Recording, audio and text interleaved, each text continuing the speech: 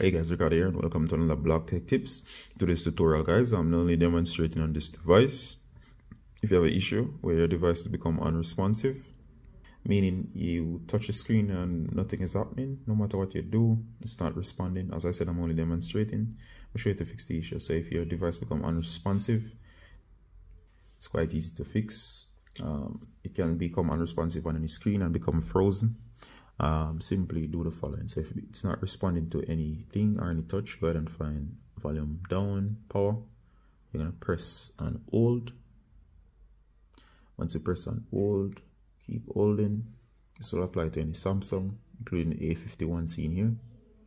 And you're going to keep holding. Then of course it's going to restart. As we said, this is the A51. Apply to any Samsung A51. It's indicated there.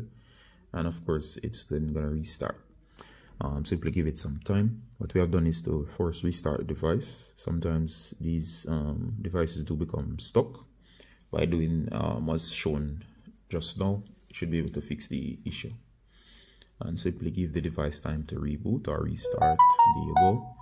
And of course it's back up. And in the case that it was frozen, it should be fixed. To give you a little time to prepare itself. It's restarted all of these systems. And of course icons will appear next. Simply just give it time. There you go. And the case that it was unresponsive, it should now become responsive. And as you can see, it's very responsive, or it has become responsive.